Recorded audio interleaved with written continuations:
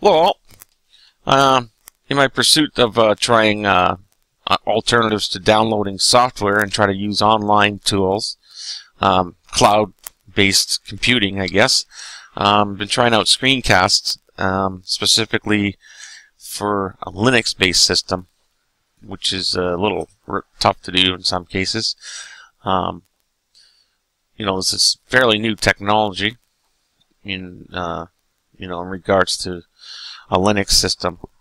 The trickiest thing I had to do, it wasn't tricky, I shouldn't say that. You follow this wiki here, how to install Oracle Java, and because unfortunately the OpenJDK Java didn't work, so in order to get this screen recorder to work, I had to follow through this, which is excellent. This is an excellent tutorial, step-by-step copy and paste, and it gives you instructions for both Google Chrome 32 and 64 and Firefox 32 and 64, and gives you links to make sure you test your Java, which obviously it's working. So the Screencast-O-Matic, it does show you a watermark. If you go to here, it says GoPro, no watermark when publishing. That's fine. Record time limited only to local disk. I think you get 15 minutes on this. I'm not going to spend that much on, but to upgrade to Pro, it's only $15 a year. Kind of interesting. And record audio, your system audio, so on Windows 7 or Vista, so maybe not for a Linux system, but that's okay. Like I said, I'm just trying these things out.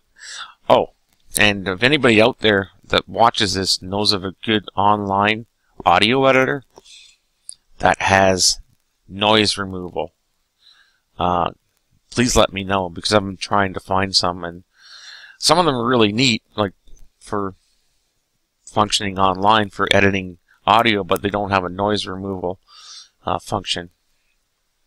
That's the ones I've been looking at. So,